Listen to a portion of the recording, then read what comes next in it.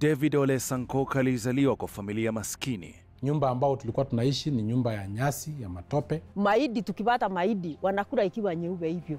Akiwa darasa la 6, daktari aliyekuwa mlevi alimdunga shindano isiyofaa na kumfanya mlemavu. Akaamka akanidunga. Kujaribu kukimbia kwa kitanda, nikaanguka. Alikuwa anaenda na magoti. Bali ya ulemavu wake, Sankok alijitolea sana kimaishani. Na alikuwa mwenye kupenda kasi yoyote ajifanyie. Sankok alikuja kuwa mwanabiashara shupavu, mwenyekiti Narok Business Association, mwenyekiti wa National Council of People with Disabilities na hatimaye mbunge. Unajua hii nyumba inaitwa Parliament, nilikuwa tu naonea nikiwa kwa crusade Uhuru Park, ati mimi sasa niko ndani. Naitwa Honorable David Ole Sankok na hii ni historia yangu.